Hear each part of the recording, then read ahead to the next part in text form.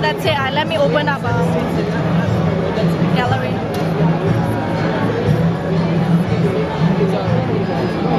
It's a short swipe. So it's a long swipe and a short swipe.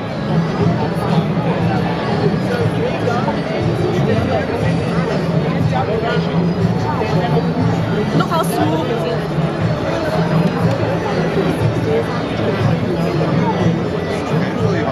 Okay. So basically there are 3 types of screens. And these screens, we study from the consumer. These are all the stuff that our consumer use mostly on their mobile phone.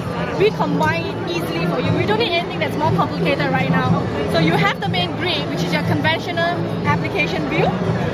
And then if you swipe to the left, you have your multitasking or open application view here. So whatever application that you touch, feel, interact with, it will automatically be populated here with always the latest here. Okay? What is the use of that? You are playing halfway through, someone calls you. How do you go back to the screen? Swipe, go back. Everything is swipe straight to destination. Then what if like, oh, so much happened, and you can also zoom in. Like this. Yep, you can just swipe out. Sorry, you can just swipe. Or if you feel that there are too many applications, close off. Everything is just so intuitive and so simple. If you go to the right hand side, this is what we call the event view.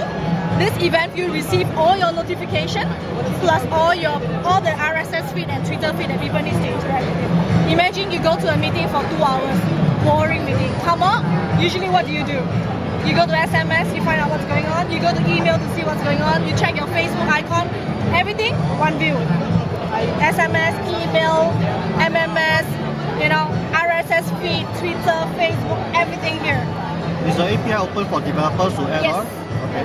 So the other thing I personally find quite interesting is that if you go to messages, okay, so this is the messages view. What's happening is that the Facebook chat is integrated here. So you SMS people like a Facebook chat.